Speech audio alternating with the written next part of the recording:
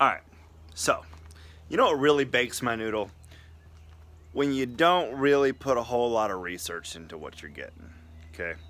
So the whole idea of this whole outside thing is to keep everybody safe from my potential corona-ness, right?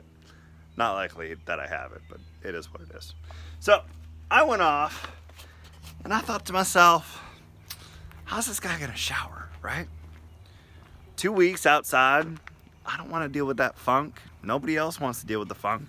So what I decided to do was I decided to go off and get myself a shower.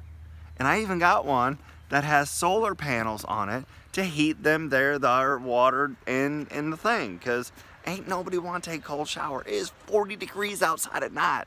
Nobody wants to do that. I am not part of the Polar Bear Club. So anyways, so I decided, let's get a shower, because that's a good idea, right? Well, then I thought to myself, where am I gonna shower? Oh, or better yet, where am I gonna use the bathroom? So I got the little portable loo. It's a bucket with a toilet seat on it.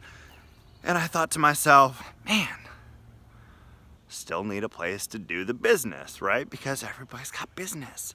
And I'm sorry, I have neighbors. They're there. Not likely that they'll be outside a whole lot, but I do have neighbors, right? And I don't need that. Now I have woods on that side, so I'm not worried about that. And I've got a decent amount of woods on this side.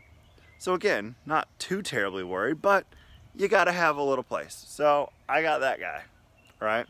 Because everybody needs a place to do their business. Now, unfortunately, when you start to think about doing your business, what you don't think about is to check the stupid roof of the stupid thing to see that there's no place to put the stupid shower.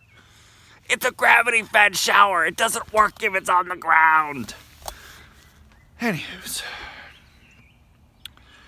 problem number like 7,000 to figure out on how I'm gonna fix. It's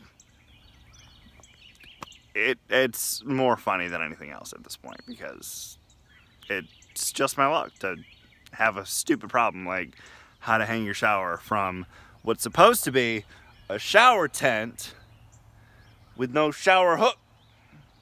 Just saying. Anyway, thank you all for watching. I'm doing well. I'll see y'all later.